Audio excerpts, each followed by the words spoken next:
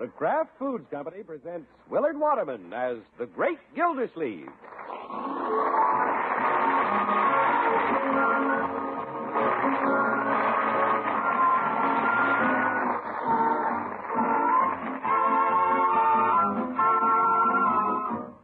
The Great Gildersleeve is brought to you by the Kraft Foods Company. Kraft, makers of Velveeta, the famous pasteurized processed cheese food that tastes so good and is so good for you. Yes, Velveeta is another of the Kraft family of fine foods. Foods you can depend on for delicious eating, for wholesome, healthy eating. So remember, to get the cheese food of quality, get Velveeta, the cheese food that's made by Kraft.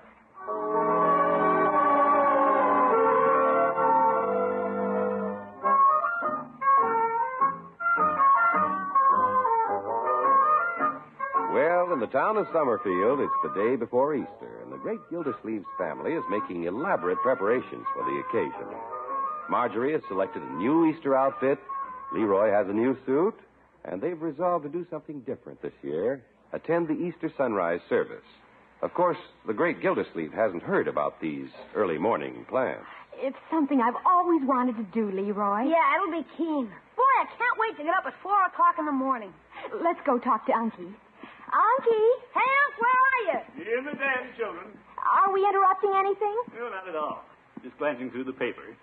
Looking for an Easter gift for Paula. Oh? Guess I could get her one of these 2-pound chocolate Easter eggs. They're not too expensive. Well, if you want to be cheap, why don't you get her an Easter rabbit and let him lay the eggs? Leroy, I'm not trying to be cheap. I'm just trying to hold down expenses. Easter's beginning to cost as much as Christmas. Speaking of Christmas, do you know what I want next time? Leroy, please. Now then, what's the purpose of this delegation? Unky, we have the most marvelous idea. Tomorrow we're going to sunrise service. Yeah, we're getting up at 4 o'clock in the morning. 4 o'clock. We'll have a good time. Unky! Just leave quietly and come home quietly. You mean you don't want to get up at 4 o'clock? No. But, Unky, the sunrise will be beautiful. Marjorie, I've seen the sunrise. I worked my way through college delivering milk. I'm going to the 11 o'clock service the way I always do. I'll need my sleep, so I'll be alert when I pass the collection plate. I don't want to drop it again. Well, of course I can drive Leroy and Bertie to the service, but I wish you'd come along. Is Bertie going? She's singing in the choir. 100 voices, Unc. Well, I would like to hear Bertie sing. Well, if there are 99 other voices, I wouldn't hear much of Bertie anyway. Hey, Bertie! Yes, Leroy? Unc doesn't want to go hear you sing. He don't. No, it isn't that, Bertie. But I intend going to the 11 o'clock service tomorrow. Had my day all planned, a very busy day. We all have a busy day ahead, Unky. Yeah, I know Bertie's going to be busy. Bertie's going to sing like an angel at sunrise, then she's going to fly home and bake the ham. You ought to see Bertie's choir robe, Unc. Really? Oh, it'll be a beautiful spectacle, Unky. Cedar Hill will be banked with flowers. Yes, I read about that. Well, I've been there every year, and it's worth it just to hear those trumpets when the sun comes up. It is, Bertie? Oh, Easter's such a thrilling day.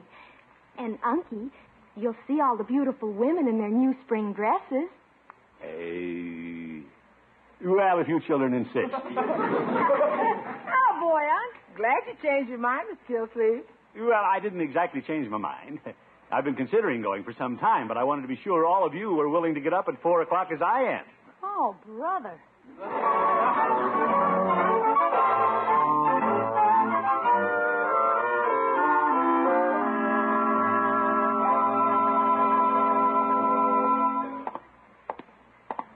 Say, look at Peavy's window.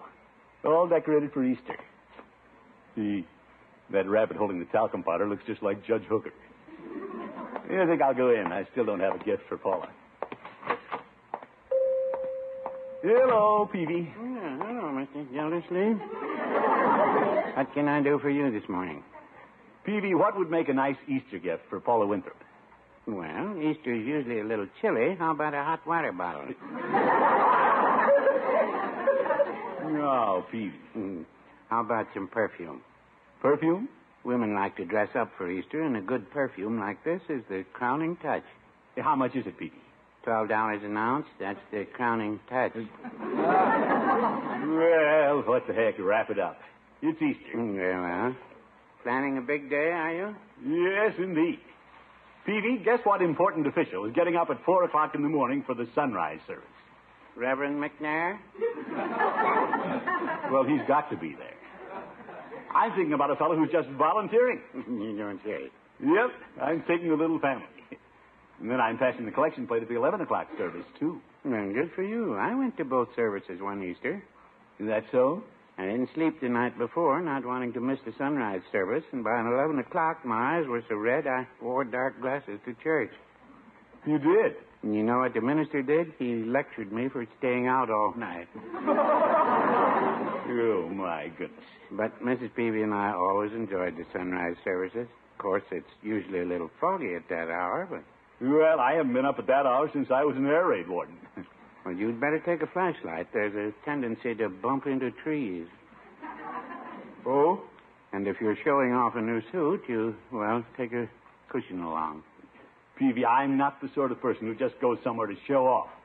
I'm wearing my old blue serge. Yeah, you can't hurt that. Yes.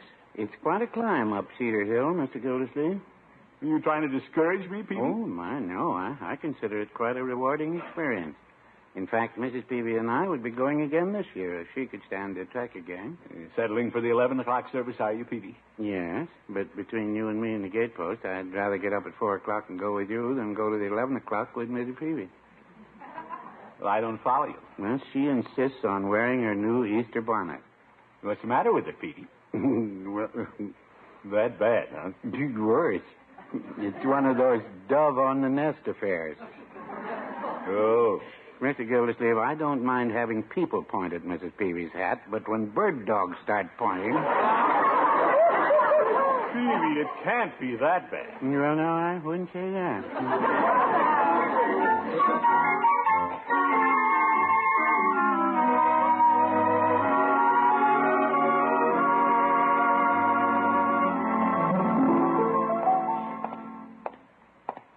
Well, Gildersleeve, you're ready for the sunrise service. I wonder if I will need this flashlight Peavy told me. Who's that? Oh, the judge. Here I am, Diogenes. Judge, what do you mean, Diogenes? With that flashlight, you must be looking for an honest man. Here I am. All right, Judge. Hop in. I'll take you home. Thanks, Horace. That's where I'm headed. Gildy, why are you carrying a flashlight in the middle of the day? No, I'll need it in the morning. I'm getting up at 4 o'clock. You're going to the sunrise service? You bet. Then I'm going to the 11 o'clock service. Well, you must have a new suit you want to display. Judge, you're as bad as Peavy. I'm not going to church just to show off my clothes. Besides, I don't have a new suit to show off. I see. Here's a bump, Gildy. What bumped me in the back of the head? That's my canteen. Canteen? What is all this junk in the back of your car? Thermos bottles, blankets, folding chairs, and a buffalo robe. Judge, where are you going? On a safari? I'm taking Miss Matterhorn to the sunrise service. Do you need all this equipment? Well, you have to prepare for it. You're not just taking a flashlight, are you? Well, Besides what I have in the car, Miss Matterhorn is packing a lunch basket. Lunch basket? The road to Cedar Hill is narrow, Gildy, and with several hundred cars up there, it takes hours to get home. Miss Matterhorn and I enjoy the service, then spread our lunch and listen to the singing birds and the clash of bumpers.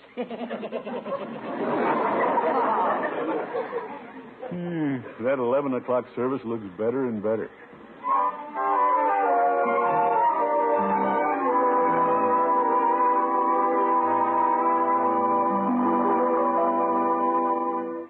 But, Unky, I thought it was all settled that you'd go. No, Marjorie, they can conduct the sunrise service without me. You, Leroy, and Bertie go and enjoy yourselves. I don't know why you don't go. My dear, I might not get back in time to pass the plate at the regular service. Judge says traffic is pretty heavy out there. Unky, you've just cooled off on the idea. Well, I'll admit I'm not as keen about it as I was this morning. Why? Well, Peavy and the judge nettled me. They accused me of going just to show off my new Easter suit. But you don't have a new Easter suit. You just don't want to miss out on your sleep, that's all. That has nothing to do with it. I'm staying home as a matter of principle. All right, Unky, if that's your final decision. That's my final decision. I did it! All right, Bertie. Hello, Bertie. Good afternoon, Miss Winthrop. Come in. Oh, thank you. Well, it's Paula. Hello, Throckmorton. Marjorie. Hello, Mrs. Winthrop. Paula, I was about to come over and pay you a visit. Oh, really? I have a little Easter gift for you. Well, that's very thoughtful of you. But why don't you give it to me early tomorrow morning? Early tomorrow morning? Uh-huh. Leroy told me you're all going to sunrise service. You did? Well, Would it be terrible of me if I invited myself to go along? Oh, Leroy, Bertie, and I'll be delighted to have you go with us. Paula, I had no idea you planned to go to the service. Oh, I wouldn't miss it. Marjorie, you should see my Easter suit. Oh, I want to. It's blue pastel file with piqué collar, cuffs, and gloves to match. Oh, it must be darling. Sounds great. What the heck is file? And that isn't all. I have matching piqué shoes and hat with file trim. Oh, how wonderful. Easter's thrilling. What are you wearing, Marjorie? Well, I have the cutest linen dress with a full skirt and fitted top, and it has eyelet trim. Very smart. I can see this is no conversation for a man. Oh, Throckmorton, here we are talking about our new outfits and not letting you get a word in. Well, I know you're going to be so handsome in your new Easter suit.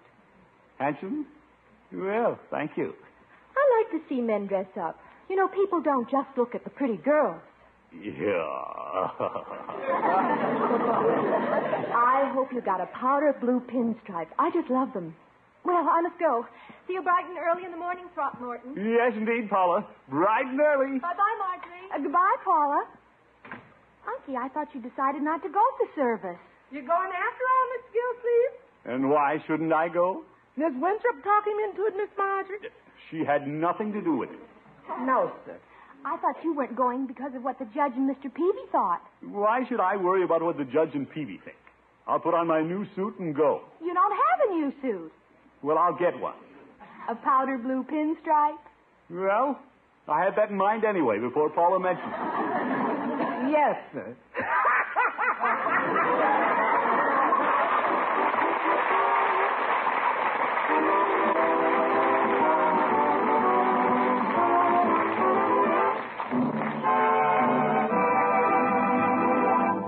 The great Gildersleeve will be back in just a minute.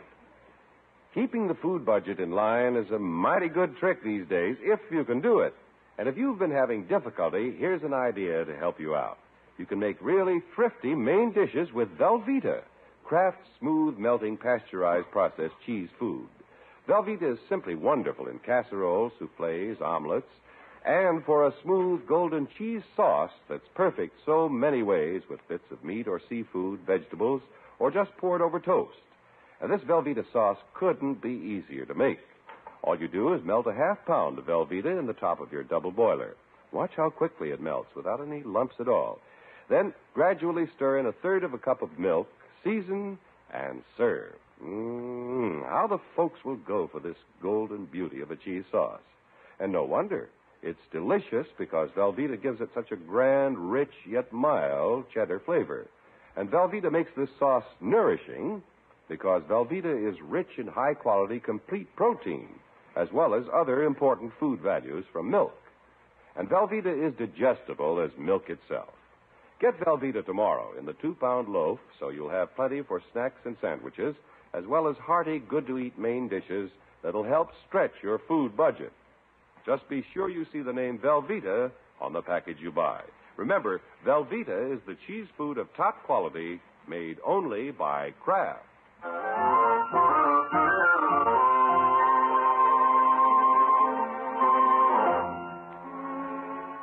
Well, the great Gildersleeve had decided not to attend the Easter sunrise service with his little family when his girlfriend Paula Winthrop came over and mentioned how handsome he'd look in his new suit.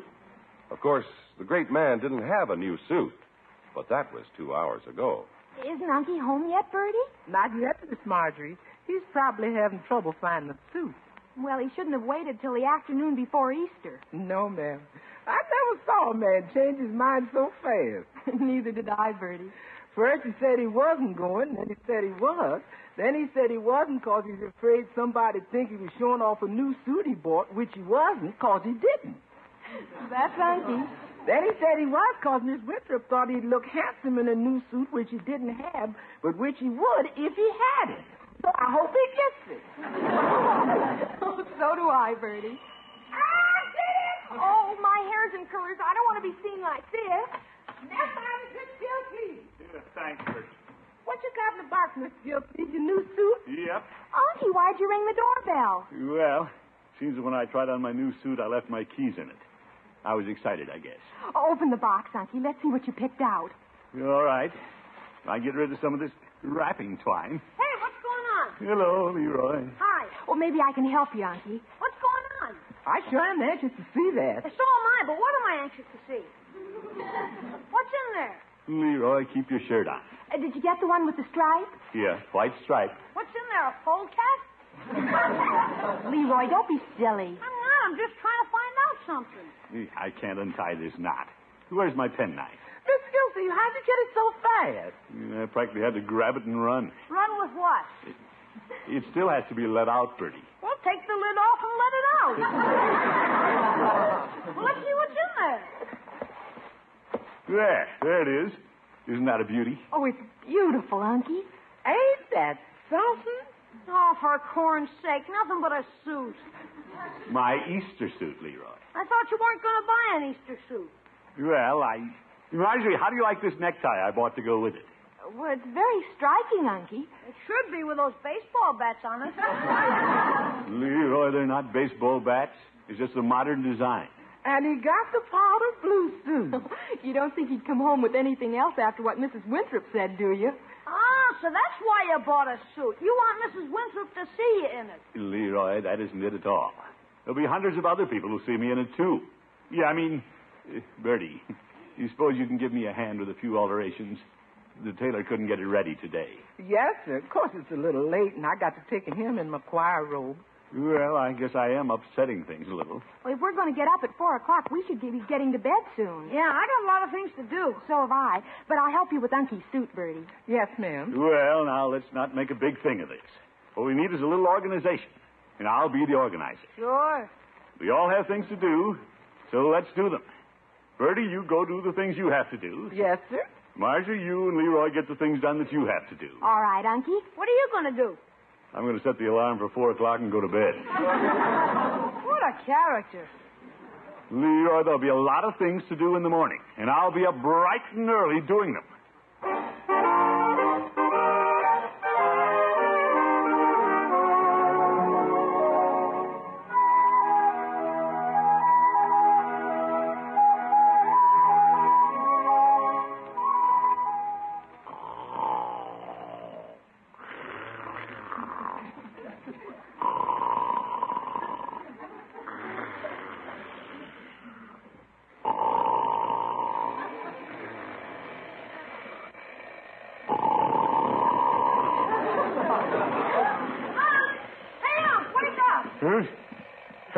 It's 4 o'clock. You said you were going to get up and start doing things. First thing I'm going to do is turn off this alarm and go back to sleep. Where is the darn thing? Look out, you're pushing it off the table. Oh, my goodness. Make it stop. Step on the thing, Leroy.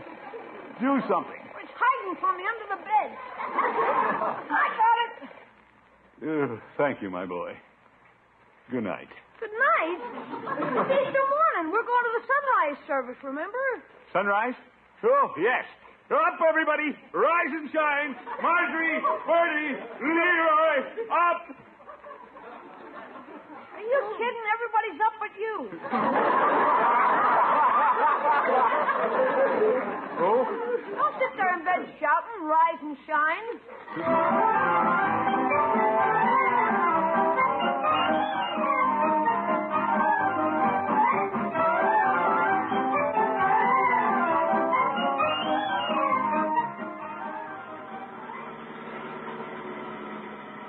Aunt, how much further is it?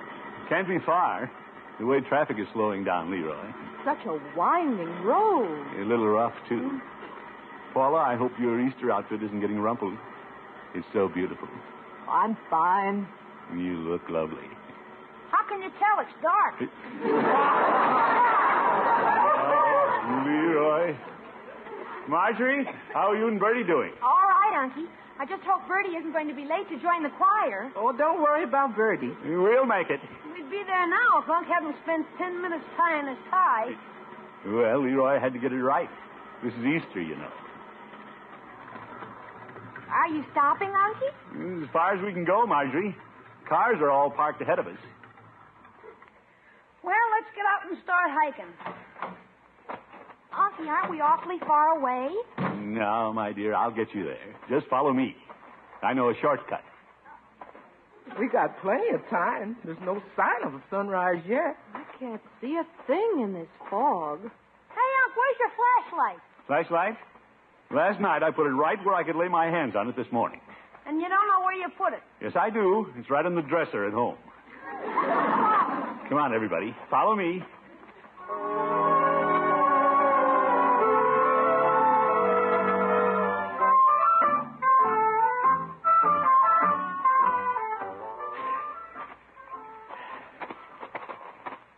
Gosh, we haven't seen anybody since we left the car. Well, Leroy, not many people know about this shortcut, I guess. Unky, do you know where you're taking us? Of course I do. I think. Sure.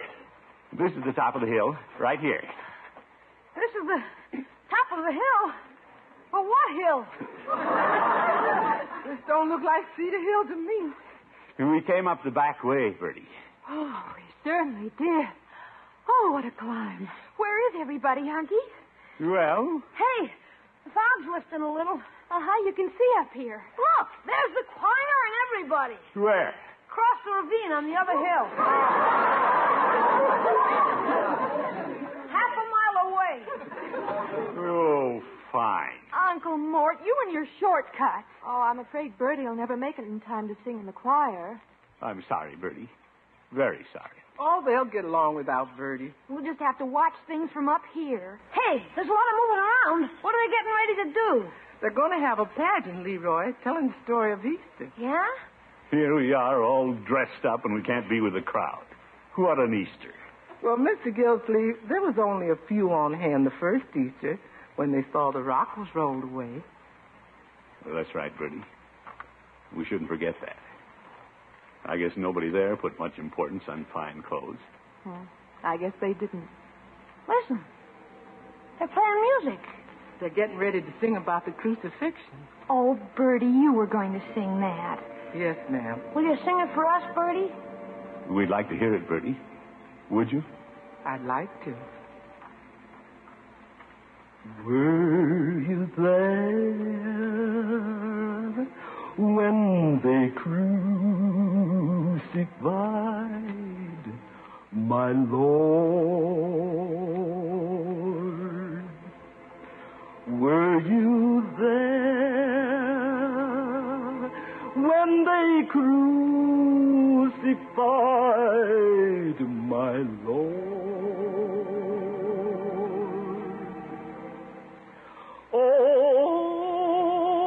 Oh, sometimes it causes me to tremble, tremble, tremble. Were you there when they crucified my Lord? Were you there when they laid him in the tomb? Were you there when they laid him in the tomb?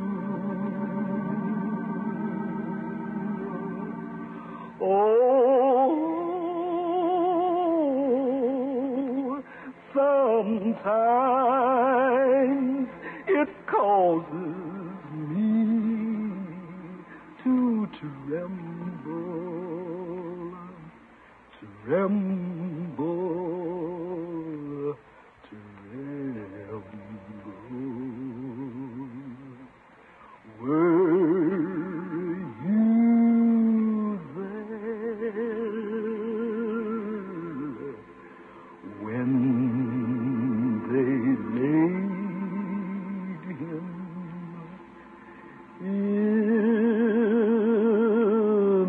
the tomb?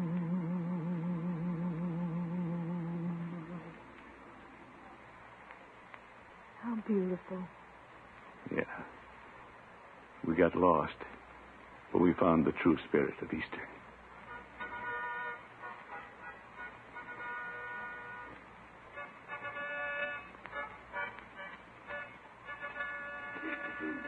Look, Unc, the sun's rising.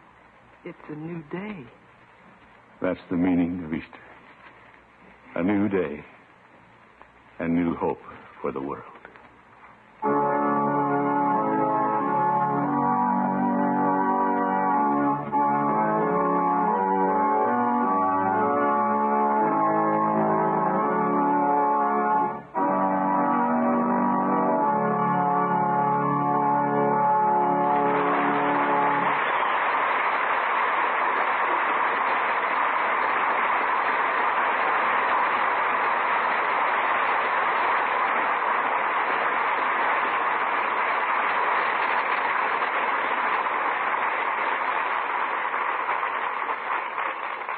The great Gildersleeve will be with us again in just 30 seconds.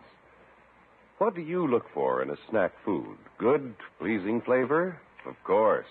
But as guardian of your family's health, Mother, you want that snack food to be wholesome, too. Good for them.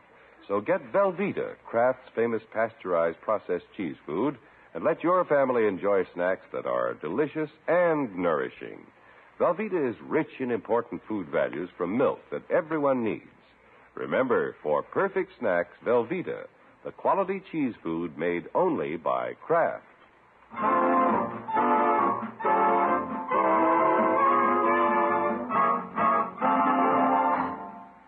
This is Gildersleeve again. Thanks to Bertie and the children, our little journey to the mountaintop for the Easter sunrise was a very wonderful experience. I hope that for each one of you, this Easter will bring renewed faith in the promise He gave to all of us. Renewed strength to follow His light through these days when the forces of darkness endeavor to confuse our path. Thank you all. Bertie, your song was lovely. Thank you, Mr. Gildersleeve. Good night, everybody. See you next week.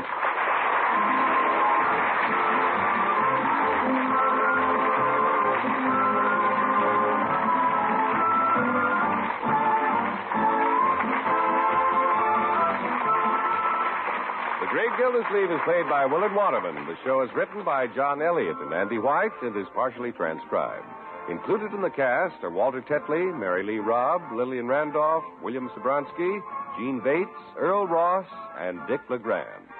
Musical compositions by Jack Meakin. This is John Heaston saying goodnight for the Kraft Foods Company, makers of the famous line of Kraft quality food products. Be sure to listen in next Wednesday and every Wednesday for the further adventures of the Great Gildersleeve.